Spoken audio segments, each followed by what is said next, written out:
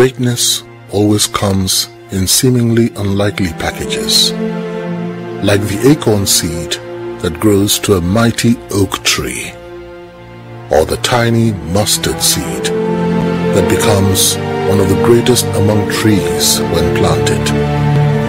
So is a man that carries the seed of greatness in him. He may not look it, but his bold and confident steps of today are the foreshadow of what lays ahead.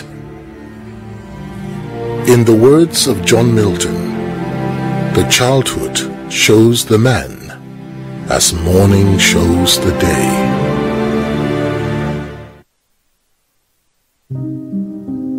I got saved at the age of 15 while in high school. We had a teacher from a missionary organization, Sudan Interior Mission, who was instrumental to my salvation. She was one Betty Lasher, who taught us Christian religious knowledge. Miss Lasher noticed that I was very active in the Bible classes, but perceived that I needed the experience of salvation. But Betty Lasher loved me into being born again. She would call me after classes, saying, "David, come over here. How are you doing? Are you fine? How are you finding your classes?" Then she would say, "You know, David, you need a definite experience of salvation, right? Good works won't take you to heaven." She would give me pieces of tracts, literatures, pictures, and anything just to get my attention. Finally, with love and patience, Betty Lasher introduced me to Christ the 19th of February, 1969. I gave my life to Christ and became a child of God. Immediately, I could feel the new life surge through me. I embarked on a 3-day mission to Imo Hill in Elisha, studying the book of Ezekiel, with craving to access the unction of the prophet Ezekiel. It was a unique experience for me. The first day I arrived at the mountain, it was a serpent that welcomed me. As it fell before me, I smiled that it must be the Garden of Eden. When I was not about to be scared by the serpent, the sky turned blue, rain fell heavily, and I was drenched. After the rain from heaven fell, the rain from the trees started falling. It was piercing like a needle, but I was full of joy and expectation. I was reading the book of Ezekiel with a torchlight, prayed, read, and sang.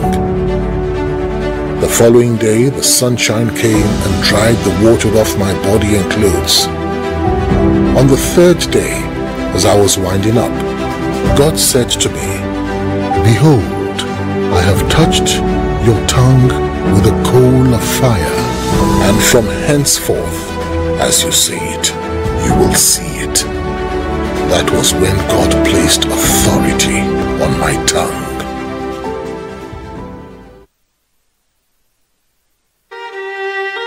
While I was getting set to return to school one day in 1973, a man came visiting my uncle, an area education officer. The man asked if I could take up a teaching job to relieve a teacher who had gone on maternity leave. I quickly jumped at the opportunity because every open door for evangelism excited me. I was just about to spend 70 days on the relief duty in a village called Dumaji, Shonga local government area of Kwara State. When I got to my hut, I knelt down to pray, saying to God, "Lord, let me never leave this village the way I met it. Lord, put your name in this village. we began to hold fellowships at the entrance porch of the compound where we lived. Nupe was the language of the people, and my new friend Abraham spoke it very well. So I became the preacher and he the interpreter. Weekly, the number of worshippers grew. We engaged in strategic evangelism, visiting the parents of the students to pray for them at about the same time they would have been going to the mosque. Because teachers were held in high esteem then, every scheduled appointment in their homes was considered an honor and was treated with such respect and expectation. That was how we literally led the whole village to Christ. On the 72nd day, which was my last Sunday in the village, the church was packed full with the village folks. Then something prophetic happened. One of the elderly men in the church was asked to present a farewell gift to me on behalf of the church. He stood up and said,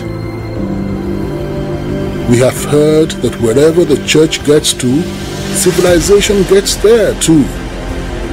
Thank you for bringing civilization to our village." He had a bush lamp, a lantern, in his hand. He held it out to me and said, "Silver and gold we have not, but we give you this lamp. Let this light you brought to our village shine round the world." He then presented the lamp to me, a prophetic symbol indeed. I had a most awesome encounter, which I still consider the greatest discovery of my life. As I read the book, The Man God Uses by Oswald J. Smith, one scripture exploded in my spirit, and that was Matthew 6:33. I had the Holy Ghost interpretation of the scripture, and that truth has controlled my life till date. The Spirit of God said, "But seek ye first the kingdom of God and its fullness, and all other things men are dying to get shall be added unto you." What? Seek one thing and get everything? It got such a hold of me that I entered into a covenant which I titled Sailing Under Sealed Orders. That is, sealed today and forever. I got my wife, who I was in courtship with at the time, to sign the document the following day, Monday, 13th September 1976. What a master key for us, and what a blessing.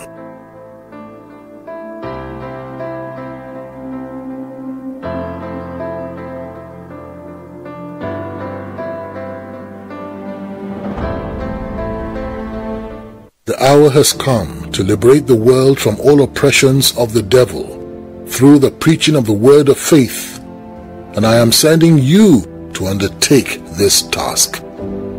Having received the call to the ministry in 1981, precisely May 1st and 2nd, immediately he began to share the vision with people he believed that are like mine.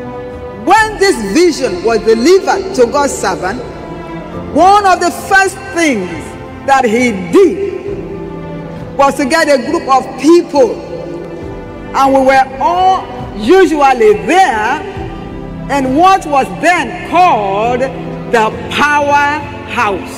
The main thing we were doing as at that time was prayer. Praying and praying and praying for about 26 months before the ministry was commissioned. In preparation for entry into full-time ministry, God spoke to his servant. I will not have you go like others have gone. I will have hands laid on you so you can be filled with the spirit of wisdom. Today, in the year 2021, 40 years later, there is a tangible, impactful and physical manifestation of the liberation mandate in at least 5 continents of the world. The word of faith preached is being confirmed across the nations of the earth with signs, wonders, and life-changing testimonies of God's grace and glory. Today, 40 years on, God is still opening new chapters in the journey of this great commission. He keeps opening new chapters. He keeps opening new chapters. For instance, he will build a church that seats 50,000 at the base of this ministry. He did. And then there was a clean noggin of the Holy Spirit that he wants to do something else. Amen. And now we are embarking on a 100,000 seat sanctuary. When he said it will be 50,000, you will think that he has put a ceiling of 50,000 people only in the church. Now he filled it once, he filled it twice, he filled it 3 times. So it's a destiny of no limits. There are no ceilings on the destiny of the believer. There are no ceilings. People don't know that. Year in, year out, having witnessed the groundbreaking and subsequent commissioning of signature projects across the length and breadth of Nigeria, Africa, and the world at large, we are about to see the unveiling of the Legacy Project, the 100,000 seat capacity sanctuary, the Ark. This is the Lord's doing, and it is marvelous in our sight. To Him alone be all the glory.